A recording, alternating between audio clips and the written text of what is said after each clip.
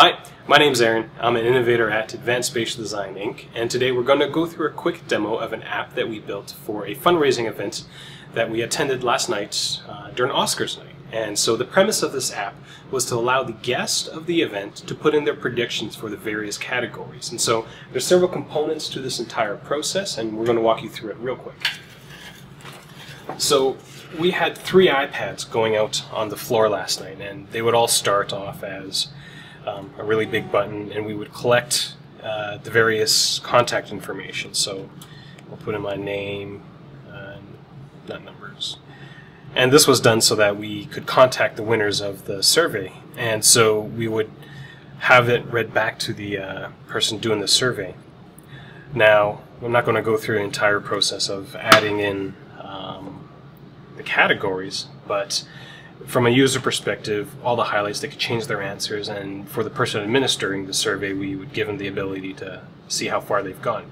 So writing for original screenplay went to Quentin Tarantino, and we'd finish the survey. And so the data would automatically get loaded up into the database, and this is a table sitting on our server. And so I just put in my name from this iPad, and this demo is from the one we had just finished.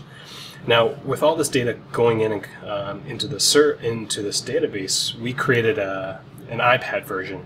This was for me to see how many surveys were collected, as well to enter in the winners of each category. And I'll pull that up on the screen because it's a bit easier to see.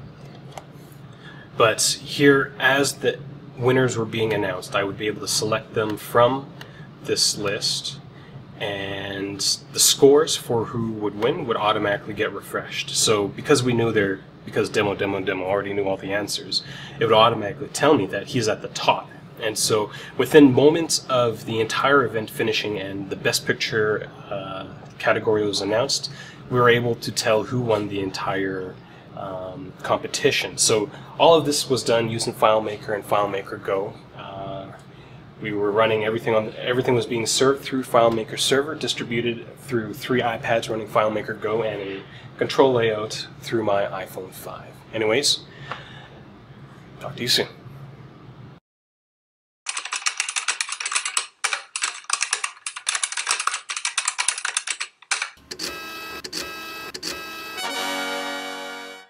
Advanced Spatial Design Inc.